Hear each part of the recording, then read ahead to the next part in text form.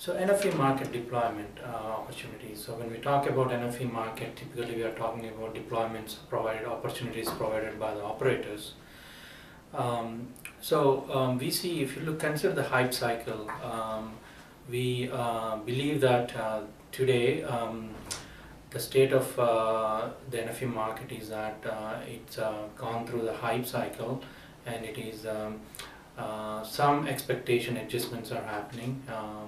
We see certain use cases percolating up as more prominent, and we see certain solutions going into maturity cycle. So POCs already started since last year. We see more of these POCs coming out this year, as well as some lab trials towards the end of this year through middle of next year. Real deployments based on the top 2-3 use cases, we think that middle of 2016 through year after would be where a good ramp up in commercial deployments will happen in our operator networks. So that's the view from what we see in this market.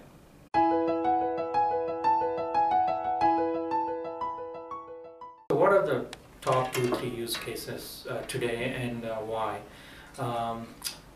Clearly, we are seeing since middle of last year a big use case emerge that is attracting a lot of attention from different equipment providers and also operators. This is a virtual CPE, and followed by virtual provider edge opportunities, and obviously there's a virtual EPC that has been there for a while. But I think the top two from a volume point of view, and that is where we think most of the attraction is towards these use cases.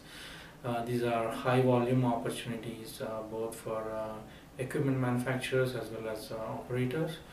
And also, if you consider the VNFs and the functions within the VNFs for these use cases, the protocol stacks are much more mature, and hence the VNFs are in a better mature cycle.